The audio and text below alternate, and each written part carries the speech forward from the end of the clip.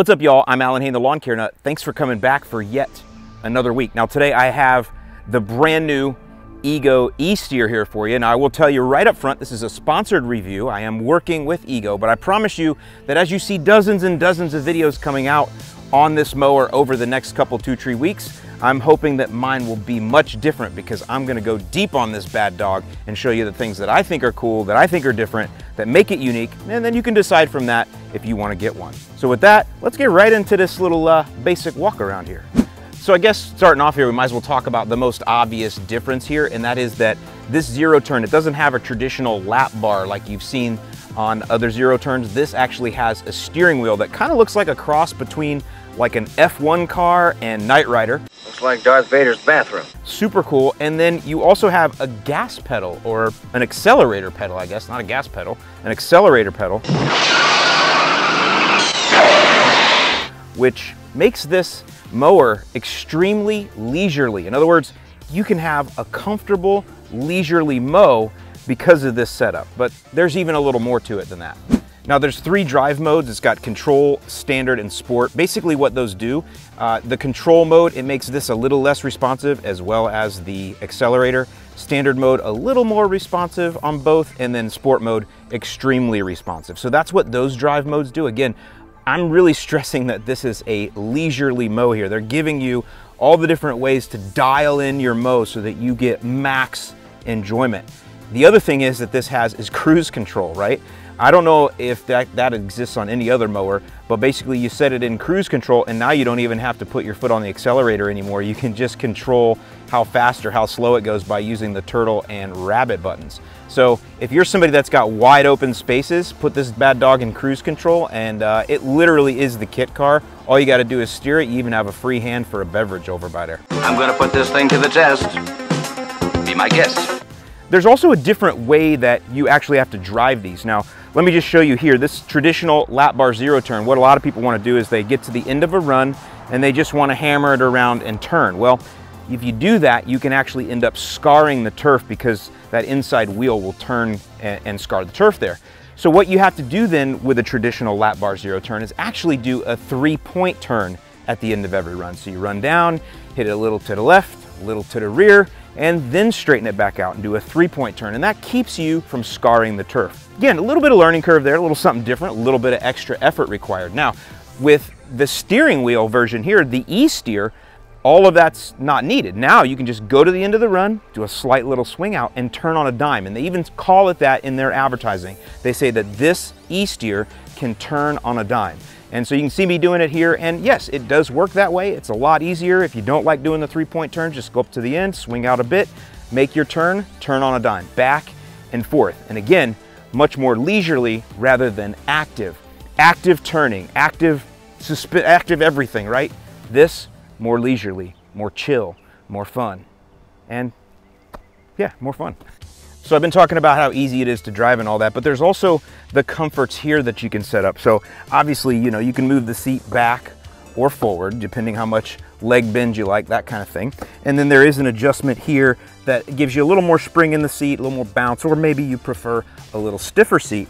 But then also the steering wheel itself can go up or back, right? So some of you might like to kind of be up on it a little bit like this, like that F1 driver.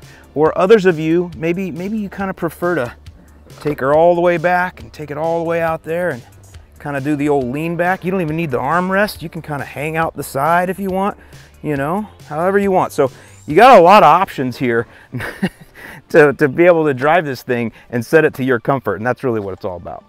All right, the next thing people ask about is runtime, batteries, that kind of stuff. So it comes with 4 10-amp-hour batteries, so 40 amp hours. That'll cut up to 2.5 acres. And it does have a quick charge time. To recharge is only 2 hours. You do have 2 extra ports though, if you wanted to throw in some extra batteries, or you could use it like I do, which is I've got some smaller batteries for the hand tools. I just throw those in there and use this as my overall charger now.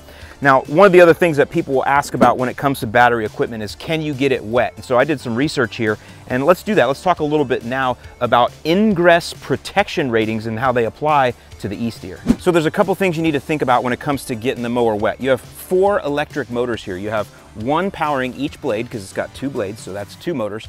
And then you have 1 powering each rear wheel. So that's 2 more electric motors, 4 total. And those are what you don't want to be blasting with water. As well as you have, you know, buttons and things on the steering wheel and over on the side console. You're not going to want to blast those with water. But what does that really mean? Blast with water is not a technical term. Well, let's go now and understand ingress protection ratings and how they relate to this mower. So the IEC, or International Electrotechnical Commission, they've developed ingress protection, or IP ratings. And what those do is they grade the resistance of an enclosure against the intrusion of dust or liquids. Now, in the case of the E-Steer here, we're not really concerned about dust. Being an electric or battery powered piece of equipment, it's water that I mostly get asked about. And the E-Steer here, it has an IP rating of 4. Now, there are 9 total ratings, 0 to 8. And of course, if you have a 0, that means the tool is rated for no water protection at all.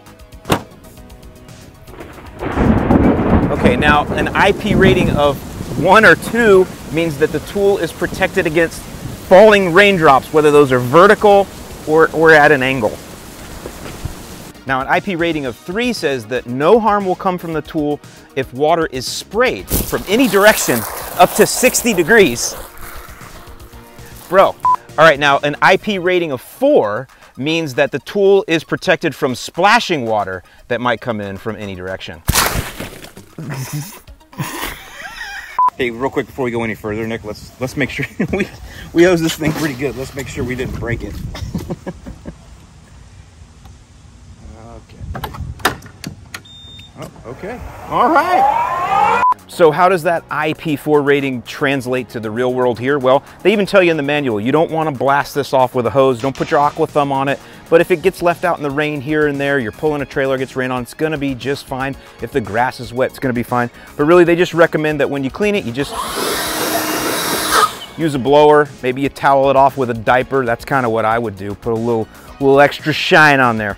But you're gonna be fine. You just don't wanna be blasting it with water. That's really what all of that means. I went down a big rabbit hole. To give you an idea, an iPhone is actually rated at an IP8 on the water side. So that'll give you an idea there. You can pretty much go in a pool with that. We're not taking this in a pool. And as far as dust ingress, it's not even a concern here because we got tons of dust here, so they don't even rate it for that. All right, next, I guess I should mention cut quality, right? That is pretty much the most important thing. So I've been cutting the Zoysia here at 1.5 inches, and that's the lowest that this mower will go, and it looks great. Incredible cut quality, probably the best zero turn cut quality I've ever seen. And it's actually the same on my St. Augustine grass that I've been cutting at 4.5 inches, which is the tallest this will go. Same thing, impeccable cut. I mean, just almost unbelievable how good it cuts. So Ego has definitely mastered that with this 42-inch deck, the dual blade. They've done a great job there. The side discharge kicks everything out real nice. And again, incredible cut quality, 100%.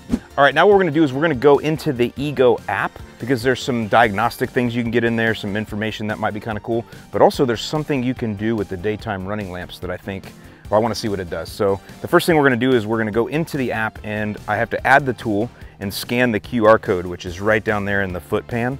So I'm gonna hit the add tool button and go right down here and scan. There it is. So it's go to my tools. There we go. And there we go. There's my Z6. Now what I gotta do is hook up the Bluetooth. All right, so what I gotta do is just hit the button one time. And what that does is it activates the Bluetooth. And then I hit Bluetooth on here and it says, the device is connected. Do you want to the device is connected. All right, so we're actually connected now. And the next thing I can do is click into the device. And I get some readings here already. Battery level is currently 46%. And you can see their running speed and blade speed. So we tested that and it picks up on the RPMs when you go up and down on the dial there because you can change your blade speed. And also running speed when we went and ran it in the street. You can see it got up to like 6-7 miles per hour. So the app's a little bit behind on that. It's not like real time, but it's still kind of cool data to look at. And then it gives you each level of your battery in the compartment. And then here's the cool part. So let's go now to the daytime running lights. So currently we have them just in the on position. So I'll just show you what those look like. We'll turn the unit on here. And the daytime running lights should have come on in the front. There they are. So you can just see, this is, I mean, they look cool. Nice LEDs right there. But there's something you can do in the app. You change this in the app to the running position And now they do this cool like Knight Rider kit thing. I can hear that going like kit. So I'm almost wondering if somebody over at Ego was a Knight Rider fan, because I can tell you that this steering wheel reminds me of Knight Rider, and definitely that little light display. So that's something pretty cool you can do in the app, especially if you're somebody who likes to mow at night, get a little bit more attention, let everybody know you're getting dominated with that light show over by there. Okay, one last thing I want to talk to you all about, and this is something that you may not know. It relates to the app, and I don't know if you know, but all riding lawnmowers, zero turns, they have a key. Now, most people, they never take the key out. I know I never do. It's just always in there. However, there may be a time, maybe you have young kids at home that may be curious to jump on this when you're at work and you don't want them to do that for a safety issue, or maybe you live in an area where there's crime and so you don't want to leave this out, you have it on a trailer. So you take the key out and now essentially the unit won't operate. But that can be, I don't want to put that on my key ring. I could lose that. I got to store it somewhere now. It's just another, small thing I got to deal with. Well, when you have the app and it's hooked up, the app actually works as a remote key. So you can see how this can be a safety feature for sure. So right now I'll put the key in, and the app will pick up and it says, there it is, physical key detected. So now I could just start the mower and go. But if I pull the key out, the app automatically detects remote key. All I have to do is unlock, and now I can start the unit up. There we go, see, no key in, and I'm ready to go without the key. I'm Alan Hain, the Lawn Care Nut. Hope this video has been helpful to you. Leave me your comments and questions below, and I'll see you in the lawn.